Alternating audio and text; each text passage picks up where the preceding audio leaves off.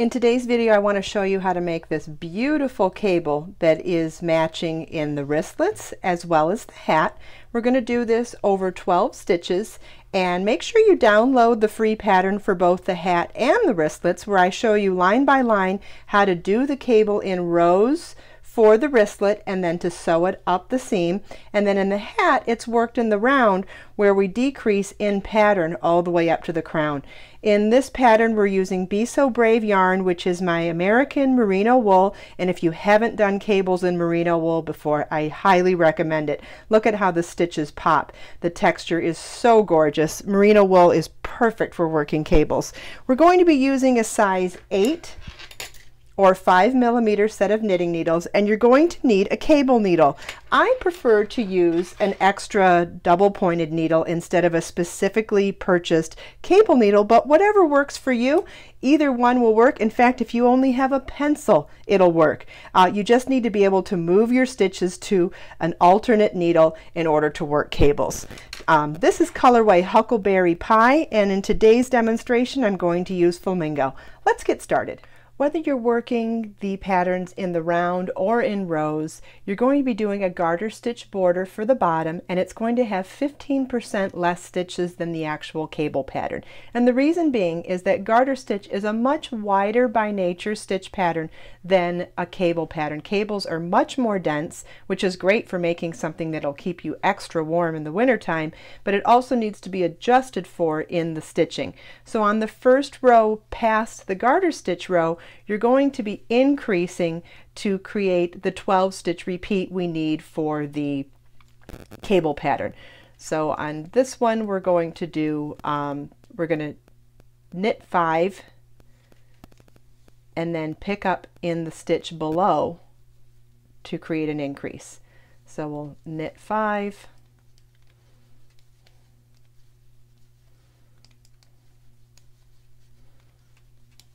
and then pick up a stitch in the row below for our 6th stitch.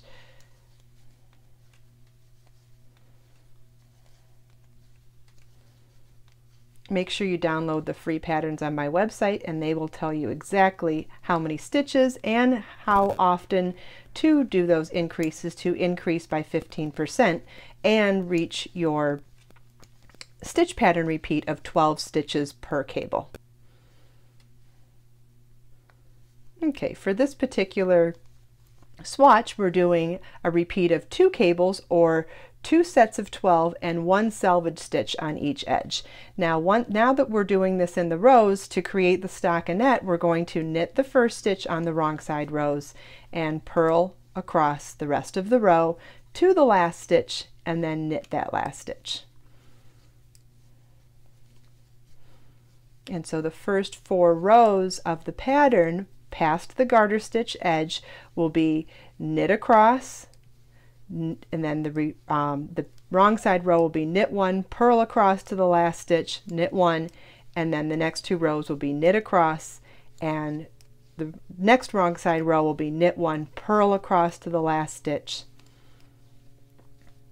and knit 1.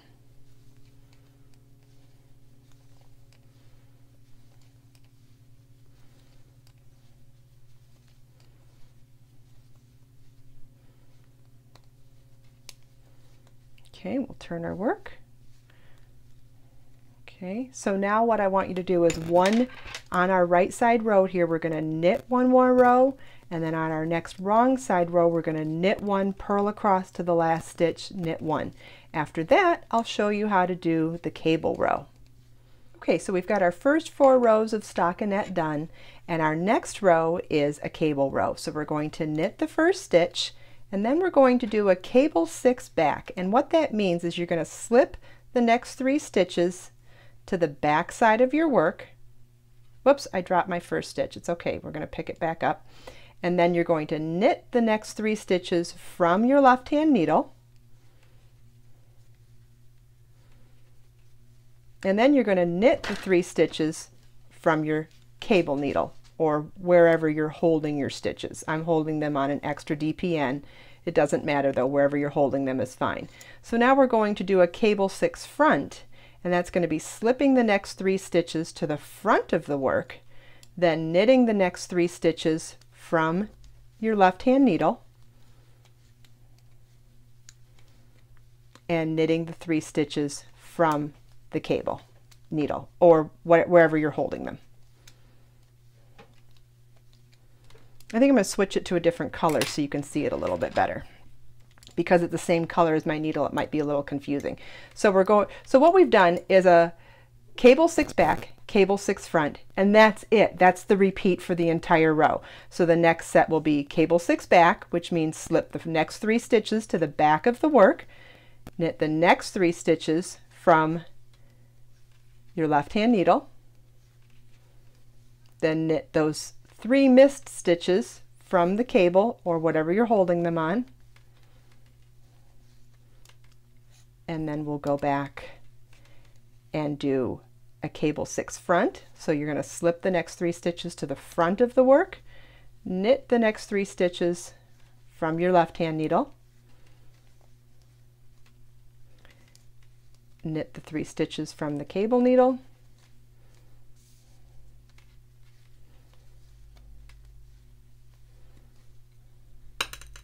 and knit the next stitch. Okay, the first cable never looks like it's supposed to look, so you always have to remember that when you're starting out in cabling, it doesn't look right at first. You're going to have to trust the process. It will eventually look beautiful like these and like this. So let's do one more repeat so we can see how pretty it's going to look. So now what you want to do is do your wrong side row, which is the wrong side row always, and that is to knit 1, purl across to the last stitch and knit 1. Okay, this is an 8-row repeat, and what that means is the first 4 rows were knit on the right side, purl on the wrong side. The 5th row was our cabling row. The 6th row was purl on the wrong side, and then 7 and 8 are knit on the right side and purl on the wrong side. So what I want you to do now is to continue on in that pattern until we get to the next cabling row, and I'm going to show you how to do the cabling row one more time so you can see how the pattern starts to take form after the second repeat. Just by putting some space between the cables with some extra rows of stockinette, you can already see that it's starting to look more beautiful and look more appropriate like cables. But now wait till you see what happens when we do our second repeat. So just to recap, we've done our 6 rows of stockinette in between each 2 rows of cabling, because this is an 8-row repeat. So we're going to start by knitting the first stitch. This is our cable row. We're going to slip the next 3 stitches onto our cable needle or whatever type of stick you choose to use for a cable needle, and then knit the next 3 stitches from the left-hand needle.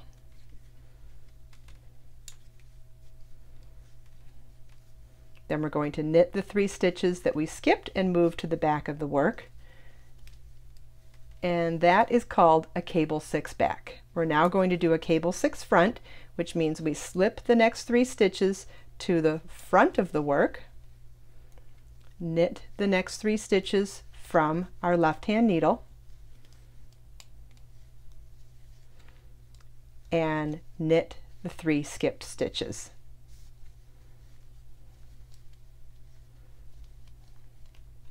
Okay, and we're going to repeat that across the row. We only have a second repeat on this row, so I'm just going to do it nice and slow.